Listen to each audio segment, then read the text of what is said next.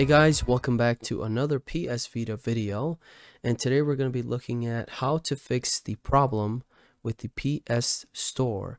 So if you're currently having a problem like I have, where you're just stumbling across this message that says could not connect to the server NW-8942-3. It's a very annoying message, and in this video I'll be showing you how to easily fix that, and the link to the application we're going to be using is going to be in the description down below, so go ahead and download that application and copy it over to your PS Vita. Once you have it installed, run the ITLS-ENSO application, and you want to select the first option, which is install the full ITLS package. Now make sure you back up your SD card before you do this, just to make sure you don't lose any data or something goes wrong here. You just want to be extra careful.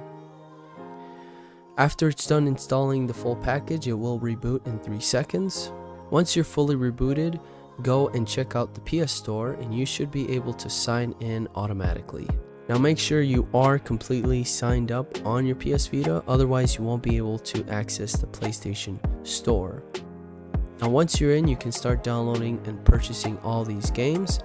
I went ahead and chose a free game to download just to test and make sure that it is functioning for my system. And you can also check out your download list and start downloading all the stuff you already purchased in the past. Now make sure to, again, back up your SD card once you have everything downloaded so you don't lose anything, or if Sony decides to close the store tomorrow. So you just want to be safe on making sure you have all your purchases available and just back those up onto your PC. So that is it for this video. This was a quick one. Thank you so much for watching. If you guys have any questions, comment down below, and I hope this was helpful.